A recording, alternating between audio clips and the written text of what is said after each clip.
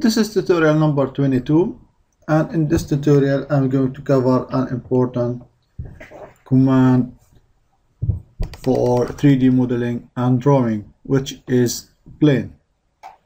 Plane, it will be more used in the practical examples which I'm going to upload in this channel, and the plane is very important to make the reference constructions or reference sketches to help achieving the original modeling.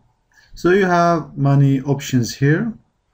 Offset from plane is the simplest one, and most of these planes will be required to be used in some kind of more advanced modeling or complicated modeling.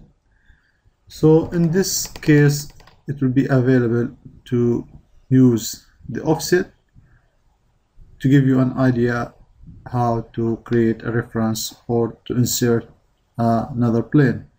So in this case I'm going to make an offset plane, and for it I want it to be parallel to the XZ plane, and here you can notice the distance required as offset. I can write 10.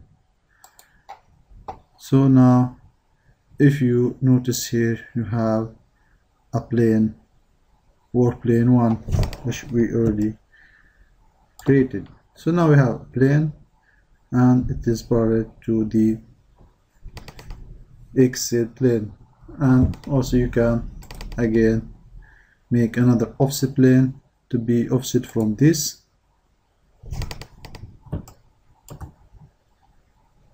plane and choose the distance